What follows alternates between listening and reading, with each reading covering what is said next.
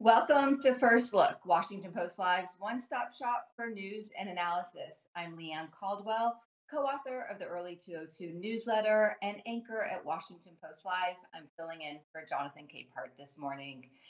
We're going to begin with Caroline Kitchener, a national reporter covering abortion for the Washington Post. Caroline, thanks for joining First Look. Thanks for having me, Leanne. Caroline, you're here the perfect week, but almost every week is the perfect week to talk about abortion and abortion politics and abortion fallout after Roe v. Wade. Big news in Arizona this week when the state Supreme Court essentially banned abortion in the state. Can you talk about the court's reasoning for that and what when it will go into effect? The court essentially said that now that Roe v. Wade is no longer the law of the land, it's sort of out of their hands to do anything. And they said it should be up to the legislators and to ballot initiatives to decide what is going to happen with this law. So, that really leads into the fact that it does look like in November, there will be an opportunity for people in Arizona to vote on whether or not they want a protected right to abortion in their state constitution. So the court pointed to a law from 1864.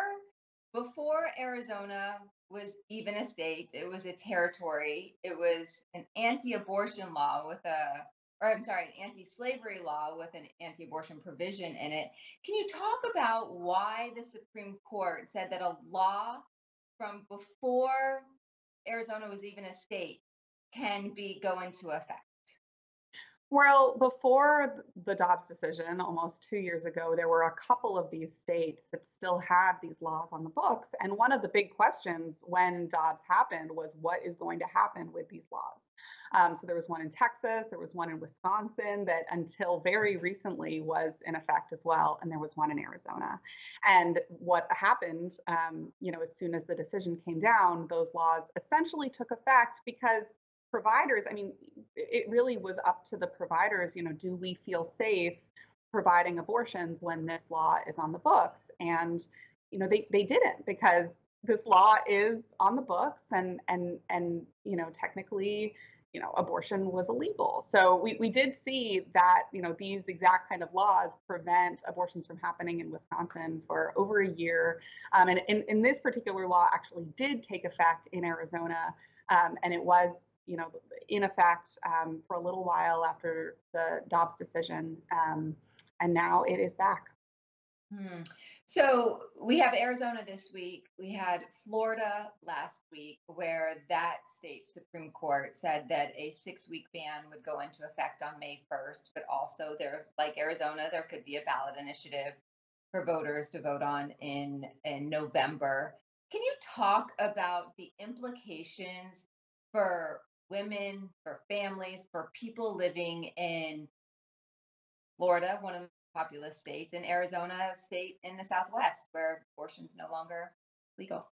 What I really can't emphasize enough is how big these numbers are that we're talking about. Florida, last year, there were 84,000 abortions that happened in the state of Florida. Just to kind of put that into context, to date, the largest state that has enacted an abortion ban was Texas, and they had 50,000 a year before that ban took effect. So this is just sort of orders of magnitude larger than what we've seen, and it's in addition to all of these other bans that are already in effect. So what you're going to have happening is, people from Florida, the closest clinics for them are going to be in North Carolina, in Illinois, in Virginia, in Maryland. Those clinics are already seeing a lot more traffic than they were. They're already many of them are struggling to meet demand. So the question is, those 84,000 women, this is not a total ban, but, most abortions do happen after the 6-week mark. And that's a 6-week ban in Florida. The question is, where are all of those Florida women going to go? And I think, that's a really hard question for providers to answer right now. I want to move a little bit to the politics of this. We had Donald Trump, who came out this week, the day before this Arizona Supreme Court decision, saying Let's leave it to the states. Of course, this is a position, it's not a new position. This is what Republicans have been saying since before Roe v. Wade was overturned. And it's really avoiding the issue. And then he came out after the Arizona decision and said, oh, wait, the state went too far. Can you talk about Donald Trump's, you know, influence in the party and in politics on this issue, and what sort of implications you think, who covers this so deeply and talks to voters and women around the country, what sort of implications it would have in November? Well, I think, I think the Trump campaign clearly is scrambling to figure out what to do and what to say on this issue for months and months and months. I know that the anti-abortion advocates that I talked to have been lobbying his team, really trying to get him to come out, many of them in favor of some kind of national abortion ban. But on the other hand, you also have folks that say, no, we don't want the 15-week ban. We want him to be, even harsher than that. But I think the thing that I really want people to know about the landscape with Trump and abortion right now is that, he has come out pledging now on Wednesday that he will not sign a national abortion ban. That does not mean that his administration will not take drastic measures to restrict abortion across the country. There are many things that his administration could do day 1, day 5, day 10, day 20. There are certain agency actions that they could take to really, really cut down on access, to prohibit the mailing of any materials related to abortion. That's the Comstock Act, this sort of long dormant 1800s law that people, I think, are finally starting to talk about because the Supreme Court justices, a few of them, recently spoke about it in a recent case. And that law, if that law is still on the books, and the Biden administration has said, we're not going to enforce it, but Donald Trump definitely could. So that's something to watch. So fascinating. Such a great point, Caroline. And to that, the Biden campaign is really, you know, homing in on this issue. We saw 1, 2, I guess 3 really powerful ads in the past 2 weeks on abortion. Vice President Kamala Harris is in Arizona today. Are you seeing anything from their messaging and their focus on the issue? Or is there anything else that they could do to protect abortion for women across this country? I think, it's a very good question. I think there are, a lot of abortion rights activists out there who really feel like, they haven't done enough, and it's a lot of posturing. And, I know that there is sort of frustration with, taking this moment and going into Arizona, and, among some abortion rights activists who really feel that they could do more right now for access. But I think we're going to just continue to see this, heading into November. I think this week really made clear that this is, one of the most important issues, if not the most important issue. And I think, the big question is going to be whether Biden can be an effective messenger for it. So you talked about abortion pills, the Comstock Act. You had such a powerful piece in the Post yesterday about women in these states where abortion is banned who are using these pills. They're ordering them and they're afraid to seek medical guidance. They're doing it alone. Can you talk a little bit about that story and some of the things that you heard reporting that story as women are facing lots of fear about abortion, about seeking care, about asking for advice, and even about taking pills that they don't even know are safe? Well, what we have seen happen is that, it's impossible for a lot of people to leave the state and to get care at a clinic. And so what we have seen happen is just thousands and thousands of women in these states with bans ordering pills online, getting them through sort of these grassroots networks that are springing up, and taking them that way. And for some, that is a very straightforward process, but for others, it can be very difficult and extremely isolating because they get these pills and typically you would have a conversation with a doctor beforehand who would tell you kind of what to expect, who would give you a number to call during the process. So while you are experiencing these symptoms, which sometimes can be really difficult, really heavy bleeding, cramping, it's essentially a miscarriage. They give you a number to say, you can call us with questions. These women who are taking them in states with bans really don't have that option. It is hard to know where to turn and who to call, and it can be extremely scary. And every woman that I spoke to for the story said, I didn't feel like I could go to the emergency room, when I wasn't sure if everything was okay because I felt like I would be prosecuted.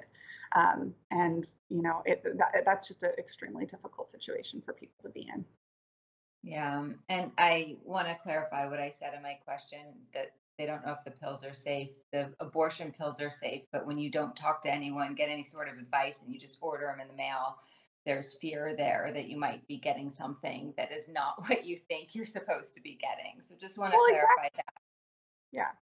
I think that the issue is that when you're in a state where it's illegal, and you kind of Google around online and you find recommendations for these websites, but it's still it all feels a little sketchy because that it's illegal, and so you don't know, like, is this? Everyone just kept saying to me, "Is this legit?" Like, or like, I just didn't know if it was legit or not, and I think that's a very relatable and understandable feeling. Yeah, totally. It's like, yeah, buying eclipse glasses online. You don't know if they're real or, when you don't know and no one you can ask. My last question, Caroline, is it's every single week there seems to be, I'm exaggerating, but often there's another kind of shoe that drops in the aftermath of the Dobbs decision in states across the country. What are you looking for next? You know, what should we expect? What court case should we be looking out for? What states, et cetera? I don't, knock on wood, I don't think that there's going to be, in the near term, any other, really major state court case in the way that, we've seen Florida and Arizona. But the next big thing is there is going to be another abortion case before the Supreme Court. And that revolves around this federal emergency care law called EMTALA, which has really been a strategy of the Biden administration. They have sort of co-opted this law and said, under this law, hospitals must care for people in these emergency situations, including providing abortions in states with bans. So they have kind of made this, a really big part of their effort to telling people, this is what we're doing in response to the bans. We are going to compel hospitals to act in these situations. So the Supreme Court is going to be hearing a case about, whether that really does fall under EMTALA, and whether the Biden administration can kind of enforce it in that way. Great, Caroline. We have to leave it there. We're out of time. Thank you so much for joining us this morning. Thanks for having me. And now we move to the second part of our program with our opinions columnists. Let me welcome in contributing columnist Hugh Hewitt and associate editor and columnist Ruth Marcus. Thank you both for joining First Look. Hi there. So, Hugh, let's start with you and stick with the issue of abortion. We all know that abortion has become a very complicated issue for Republicans politically. What are you seeing? Do you think that the issue is being overblown as far as its political impacts for Republicans, or do you think that Republicans should be nervous? I think a number of things, Leanne, and good morning to you and to Ruth. I've been teaching the abortion cases for 30 years to law students. It takes 3 hours to do a cursory review of everything from Roe to Dobbs to Stenberg to Gonzalez. And it's for 50 years, the Supreme Court took over abortion law, and then they gave it back to the states in cost. What we learned in May of last year from Gallup, that 2/3 of Americans believe that there should be some restrictions on abortion. 1/3 of Americans believe no on abortion, and that's going to take some time for the return of the legislative duty to the legislature to figure out. I've read Justice Lopez. I know Justice Lopez. I should disclose that. I've read his opinion. I'm persuaded by it. The statutory schemes were all contingent, and I'll turn it over to Ruth at this point. But I do think Republicans, state by state, is the right way. In the same way that European states differ, American states differ in their public opinion polls and what they believe about pro-life, pro-abortion rights, and it's going to take a while for those 50 states to render their decision. I just want to follow up really quickly, but what about those states where abortion is banned and voters aren't happy about it, and Donald Trump says states like Arizona went too far? Well, every state's got to make a choice, and every Republican in every legislature, as every Democrat does, has to make a choice about what they are in favor of or against. I agree and have always held the position it ought not to be a national standard. It ought to be a state by state decision because I've been in Pennsylvania, Michigan, California, D.C., Virginia in the last month. They're all very different places. The United States is a very big place. There is no constitutional right for abortion. That's a Dobbs decision. It will take a while, but I think we're going to end up with every state at least permitting early stage abortion and very few saying no abortion ever. I don't think anyone will say. Ruth, the Biden campaign is continuing to make this a key issue in Biden's reelection. They've come out with 3 very powerful ads in the past 2 weeks. Just on this, Vice President Kamala Harris is in Arizona today. Do you think that this is going to be as galvanizing of an issue as it was in 2022 at the presidential level?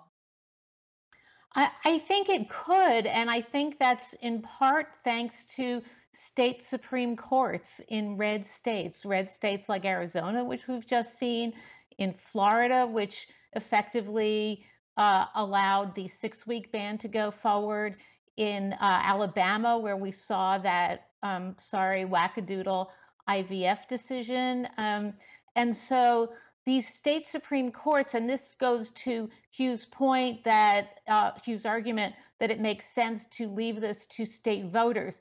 Yes, but Republicans need to be careful about what they've wished for. This is the real lesson of everything that's happened to the Republican Party on abortion since Dobbs was decided, because Republican Party and activists, legal activists, spent years creating conservative state Supreme Courts, and now they are coming up with decisions that are agitating not just Democratic voters, but Republican voters in those states, because and perhaps using state constitutions to impose things like fetal personhood that would prevent state voters from really deciding what abortion rights they think people in their states should have.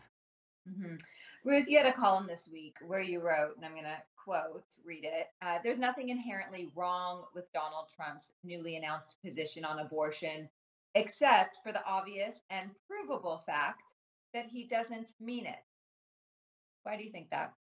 Well, it actually goes to something that Carolyn was saying earlier, which is, well, look, what is in my world, in the Ruthiverse, it would be better if women had the same rights across the country and had rights to abortion that existed for 50 years before Dobbs unfortunately took them away.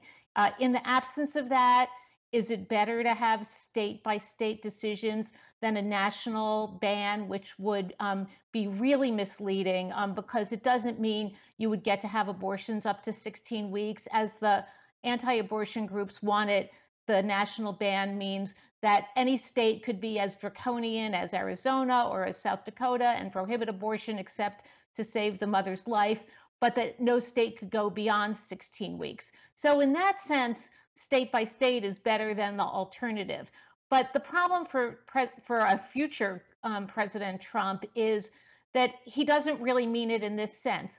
What would the Trump administration do to enforce or not enforce the Comstock Act? Would it take the position of the Biden administration and say that law doesn't apply in this circumstance, or would he use it to stop abortion pills or other tools to perform abortions from being sent through the mail or otherwise delivered, number one. Number two, would he withdraw or change the FDA approval of mifepristone, which now accounts for close to 2/3 of abortions that are performed? The Trump administration could withdraw that on day one. So anybody who listens to Donald Trump say he wants to leave this to states needs to follow up by asking him, what would you do on these two things? And Hugh, last question on abortion. I spend lots of time talking to Republicans on Capitol Hill, Republican campaign operatives as well. And they say that now this is back with the states where it should be so that the people can decide and the freedom to make their own choice of what the state laws should be. What about the counter argument that the freedom should actually be allowing a woman to make a choice about what they want to do without any sort of government intervention? Yeah, well, Leanne, I get that question a lot from law students, and I always answer it this way. This is a legal issue, not an ethical issue as a journalist. The law here was distorted by the court in 1973, was restored to what it ought to have been in 2022. And what we will see come through this process is a balancing of interests, which legislatures are uniquely capable of doing. And I believe they ought to do it because New York is very, very different from Ohio, which is very, very different from Kansas, which both had overturned initiatives had overturning restrictive abortion laws. We will settle over the course of 10 years, but it's an abject lesson in why courts ought not to legislate. Because what they stopped in 73 was the gradual evolution of abortion and reproductive rights laws in the United States. And I wish that had happened for 50 years, but we are starting it now. So, Leanne, may I? Yeah, of course. A one-sentence dissent. Women in New York, women in Texas should not have different rights to decide what to do with their own bodies than women in New York, period. That's what we had under Roe, and that's unfortunately where the law isn't anymore. Thank you both on that. I know this is like a very, very serious and solemn discussion with many, many political implications. Do want to turn to Israel. Ruth, yesterday the Israeli Defense Ministry announced they were constructing a new crossing from Israel for humanitarian aid. Do you think that this is window dressing, or do you think that it will have any sort of beneficial impacts to the people in Gaza? I don't think it's window dressing. It can't. Getting humanitarian supplies, food, water, medical supplies, other things to people in Gaza is essential. There are issues about getting that aid once Israel allows it through, delivered on the other end. So I don't think it's window dressing. I do think it is terribly too late. And I think that Israel made a very unstrategic, unwise, and unhumanitarian decision to cut off aid and not allow enough aid through and to not facilitate aid early in the war. And it's taken Israel way too long to recognize the problem that it was creating, both the humanitarian problem on the ground in Gaza and as a more strategic imperative, the problems that is causing the country and will cause the country in the future in terms of garnering public support. So I'm very, very glad to see this change. I just wish it hadn't happened at the start and that Israel had changed course more quickly and sooner. Mm-hmm. You recently wrote that Israel needs to go into the city of Rafah, which Benjamin Netanyahu said that it would still do to finish off Hamas. I want to ask you: do you think that this will be effective in finishing off Hamas?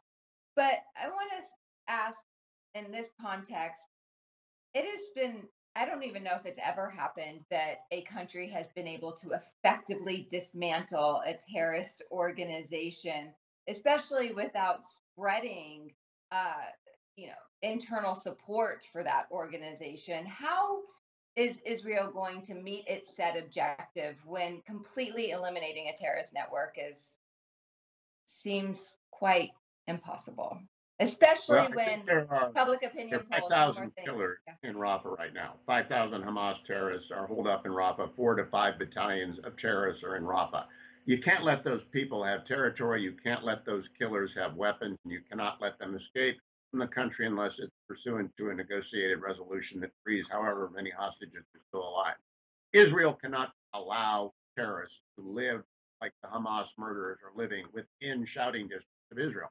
You can destroy, as the ISIS caliphate was destroyed in Mosul, but it didn't destroy ISIS. There's now ISIS-K, there's ISIS-Al, there's ISIS in the Philippines, there's ISIS in Malaysia. You can't kill off an ideology. There's still Nazis around, for goodness sake. But you can deny them territory from which they can organize, operate, and strike. And that's what Israel has done and will finish doing. And I expect if Iran strikes Israel today, as is expected today or tomorrow, that's what I keep my eye on the Times of Israel to see if it's happened.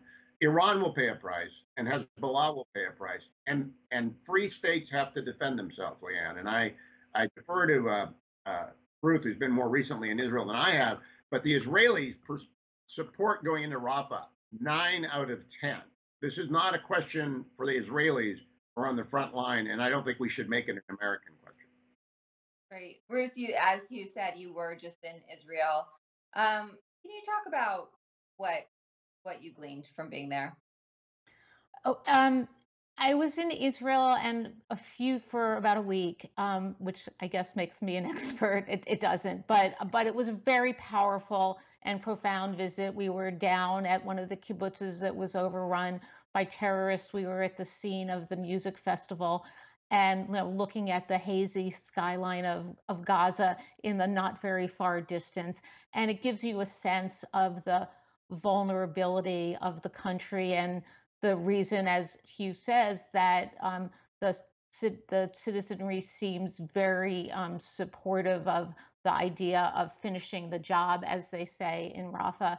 One of the things that was extremely striking to me was the degree to which Israelis feel not just vulnerable, but isolated. A soldier that I talked to, a US-born soldier, older soldier, talked about it as the existential loneliness of Israel. And for the first time in my visits there, Israelis, including soldiers, were thanking us for coming and visiting because they do feel isolated and highly criticized by the world. And from their point of view, they were the victims of this terrible atrocity, and they were victims of this terrible atrocity on October 7th. And for various reasons, including, as I said, some of Israel's own creation, some because of pre-existing hostility towards Israel, some because of a double standard to which I believe Israel is held, they have found themselves close to becoming an international pariah in defending themselves against this horrific attack. So it was really a quite amazing visit. And one last thing is the degree to which Israelis are braced for an even greater and potentially more dangerous war in the north with Hezbollah. We only have about 2 minutes left, and I want to ask you both about O.J. Simpson, a big defining moment in our time. Hugh, you were commentating on PBS as the white Bronco was driving down that freeway in Los Angeles. I think all of us who were alive remember where we were during that moment. Can you talk about how this trial and this situation changed the United States? It did. For 30 years ago, I was doing live television at night with Pat Morrison, Kerman Maddox, and Ruben Martinez, and we happened to go long, and we stayed live through the Bronco chase, which lasted about 2 hours, roughly congruent. They found him about 6. They caught him about 9. He was in Irvine, where I used to live. He was driving around. It was a crazy thing. It changed the coverage of car chases, small matter, and it changed the perception of the justice system, big matter. And Dominic Dunn is a novelist. Another City Not My Own is a book about O.J. Simpson and everything that went on. I will leave it to Ruth to say what she thought, but in California, it was a wild experience. It changed the news business in California, and it changed how people view this. Ruth, In 10 seconds, what is like the defining thing about the O.J. Simpson trial for you in this country? The gap, the racial gap in perceptions between white viewers of this event and of the trial and Black viewers, it really drew that home for me, along with the importance actually of televising trials as we get ready for the Trump trial. I'm sorry, we're not going to get a chance to see that. That's such a great point. We are out of time. Ruth, Hugh, thank you so much for joining me this morning. Really appreciate it. Thanks, Leanne. Thanks, Ruth. Thanks, Leanne. See you guys. Yeah, and for more of these important conversations, sign up for Washington Post subscription and get a free trial by visiting washingtonpost.com/live. That's washingtonpost.com/live. I'm Leanne Caldwell. Thanks so much for joining. See you soon.